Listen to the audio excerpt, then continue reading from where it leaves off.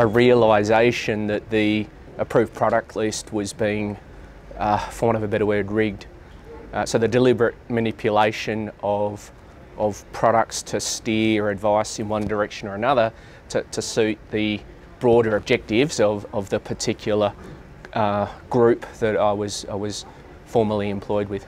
And for me, that was the day I came home and said, we need to leave. We need to not be conflicted. I mean, I think law, medicine, engineering, accounting even, all of them are without fear nor favour. They're there to service the client, and there is no conflicted remuneration structures, there's no incentives, there's no trips to the Grand Prix and trips to the tennis and these soft dollar things. I didn't have the confidence to give advice under the conflicted model, so I was holding back, and then I was working for a firm that was about to promote me to be an advisor, and I realised I couldn't work there. They didn't actually let me pass probation. I was thinking too differently. I basically have a high ethical approach to what I do, and I really do want to do the best for clients in any circumstance, and I want to be seen to be doing the best for clients in any circumstances. To remove the conflicts between advice and product, it had been a constant source of frustration for me, waiting for the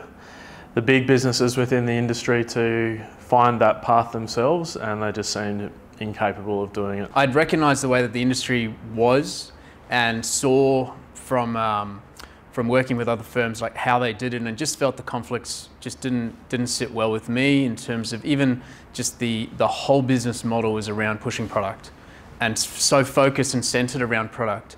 Even when there was strategy talked about, it still ended up delivering product as the solution, and for me it didn't make sense. I really wanted to divide between strategy and product.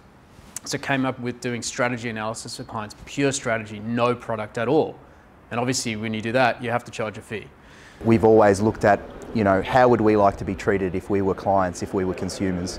And we've always felt that our business was structured in a way which was targeted towards that. And for a long time, we were unaware that this was potentially an option. And so as our awareness grew, we felt that we were doing all the things anyway. So the reality was, it was a label. In our hearts, we were always independent anyway.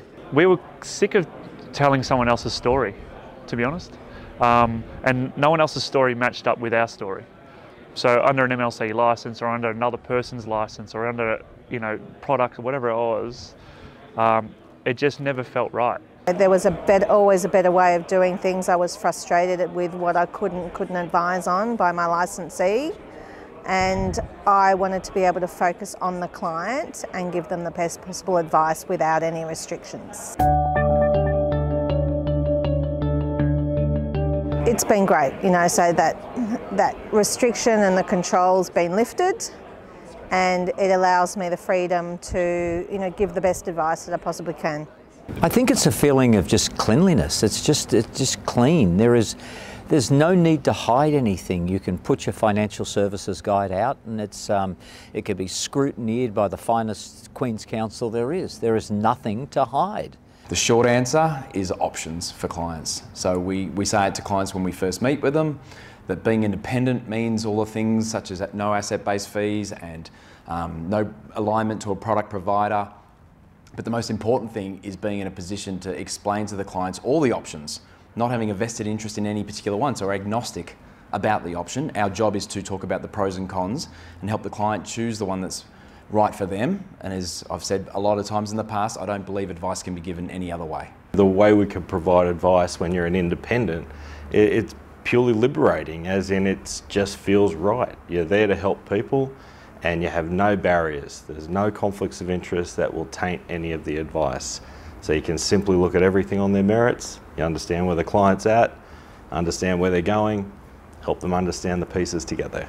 I would say, with all the noise that's going on in the marketplace at the moment, with the Royal Commission and the findings and the phasea reforms and all of it, the reality of it is that we felt, because of our decisions that we've made to work in our clients' best interests, that we haven't needed to really do too much in our business to change things as a result of any of the recommendations. It is a relief to be independent. What it really means is that, one, I can sleep well at home. knowing that I do absolutely the right thing without any conflicts whatsoever. And two, the type of clients that come in are much more relaxed. It's not more about products or strategy, it's more about this dude has already done the hard yards in order to become independent and has fully committed to that. And so the trust relationships develop much quicker than before when you would be associated, attached to a product or a financial institution.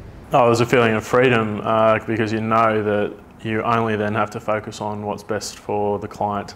You're not being pushed to sell or recommend any particular products. You're not constrained in the products that you can recommend. So the only thing you're focusing on is what's best for the client. Now I wish we had done it 10 years ago. I think we tend to put barriers in our way. We tend to tell ourselves the reasons why things won't work. Yeah, every day this gets easier. Simplicity.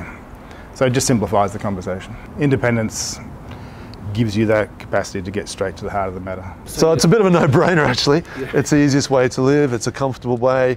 When the clients call or when we call them, it's an easy conversation, is to tell them what we think about what should be done or whatever it may be, or catch up with where they're at and what their concerns are, and just to simply address them as best we can.